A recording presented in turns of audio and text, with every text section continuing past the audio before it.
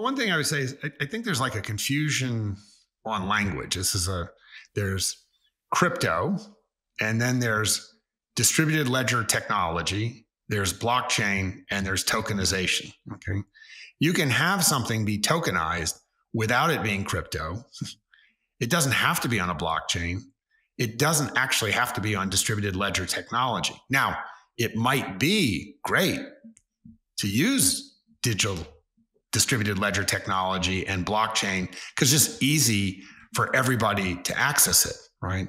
That's not JP Morgan's view. JP Morgan's going to like just put it on a chain, and they're just basically using a permission chain. I mean, it doesn't really matter whether that chain was Oracle or it could be like a MySQL database, but people are getting caught up in in the technology and the linguistic names.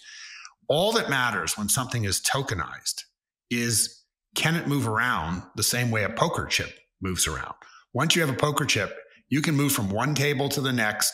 You can use the same poker chips at the blackjack table as you can at the poker table.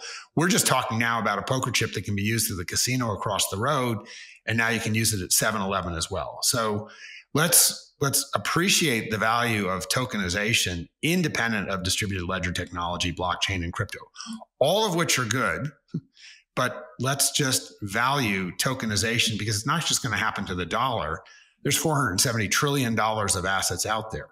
So eventually the title to your house, the title to your car, those things can all move around as a token, and that will be more efficient, faster, simpler, more interoperable for all of us. So the move toward tokenization, I believe, is inevitable. Obviously, I think we get there better and faster if we did it with distributed ledger technology and blockchain.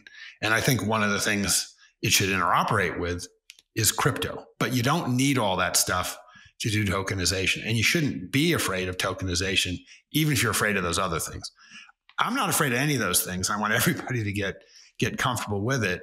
But you don't have to like swallow all four of those pills all at once to get comfortable with the fact that a deposit token might be a great way to basically make just interactions between all these different transactions, all these different websites, all these different entities more portable, more interoperable, cheaper, faster.